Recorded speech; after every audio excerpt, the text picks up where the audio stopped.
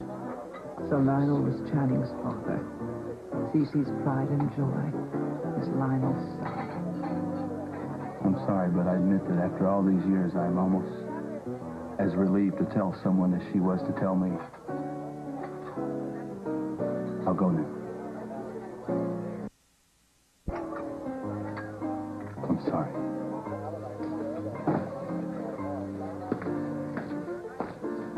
Now I know too, Sophia. Now I know. I do understand. I care about Gina. And I feel a responsibility toward her, even though I don't love her. You love Brandon, don't you? Yes. This is very difficult, Sophia. The boy is the reason that I married Gina. I knew that I couldn't feel about another woman the way I felt about you. And, when I saw the chance to get our grandson back, I took it no matter what the cost. Remember what you just told me? No absolutes, Cece. You've got to look at the end result. Brandon is in a wonderful home. He's surrounded by people who really love him. And I think Gina probably has what she wants, too. Now, I don't want you to think for a minute that I'm unselfish enough to want to share you, because I certainly don't. Just you telling me you love me. I'm so happy you don't have to apologize. It's almost like having Channing back. And you, in a way. You know, when he was a child, and we were so much in love and so young and so happy about the young family we started. Did I order this? Cece, don't! I'm not going to let somebody bully my son. You know what'll happen if you exert yourself? Let Mason handle it. Cece? Steve Mason didn't do anything. No, but I could be persuaded to change my mind. Good. All I need is another excuse. Get your hands off my boy. Go ahead. See what it'll get you. Mary, we're leaving. I'll drop it, CC. Out of respect for your age. At my age, I can knock you clear out of town without lifting a finger. Damn, I thought this place was stuffy. Around here. Steve. It's a cheap shot, I know, but it sure felt good. Steve, are you all right? Hey. You think I don't know what you're up to? Trying to get your twisting through her? Well, it's not going to work. Your brother's going to rot behind bars like the animal he is. If you ever lay a hand on Mary again, I'll break it off. Neanderthal. You all right? Yeah. Well, why the hell didn't you hit him harder? Well, maybe I would have if you'd held him down. Well, if I was only 20 years younger. You did just fine. Thanks for jumping in there.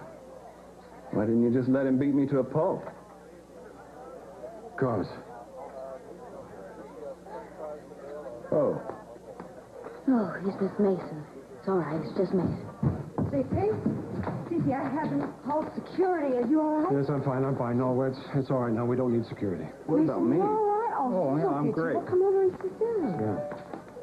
I knew it.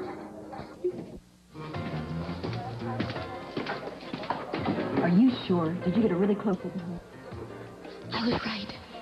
He came here to be with her. He lied to me and sneaked out to me. Mason, you should put some ice on that. You're going to get black eyes. All the better to see you with, my dear. I have something really important I'd like to talk to you about when you have a free minute. Certainly. Well, as I was saying, I was trying to get closer to Mary because she can be helpful to us. Well, your strategy is very clever, Mason, but the trial is tomorrow. Don't you think you should be working on the stronger aspects of Ted's defense? Well, those have been sort of hard to come by, Dad. Right now, I think the best thing to do is avoid a trial altogether. You mean to tell me that phony charge against Ted could stick? Well, right now, it's just Ted's word against Christie's. Now, he's got character on his side, but she's got some pretty nasty circumstantial evidence on hers. Well, you got to get him off, Mason. Now, if you want to call in other lawyers, then do it. Cece, if you get upset, you're not going to help Ted, all right? Dad, you can call in whoever you like, but I don't think you'll find anybody who'll do more than I've done, or anybody with the emotional commitment. If you haven't noticed, I love my brother a great deal.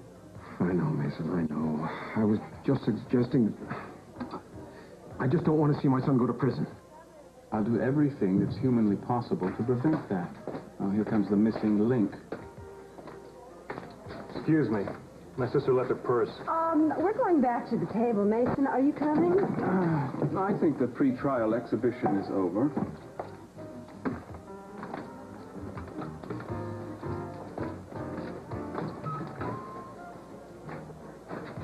The next time I demolish your Mason...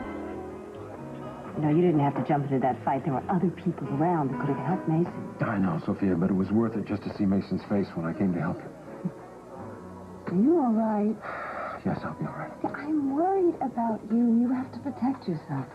Sophia, I am living my life in minutes and hours. The most important thing to me now is to reach my children. Every one of them. While the time lasts. I want you to have those minutes and those hours and those days. I don't want to lose you. To be perfectly honest, I wish I had all your attention and your love. I know. Can you understand how torn I am? You understand why I have to go home now? Because Gina needs me more than ever? I understand. I have your love, and that means everything. Yes, you do have that. Well, if you're ready to go, I'll walk you to your car. First, I want to try to find Eden. Let her know that I did come by. Okay, I'll wait right here for you.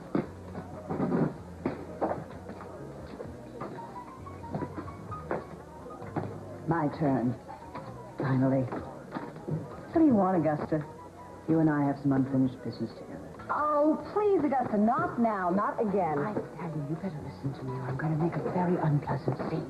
I don't want to, but I will.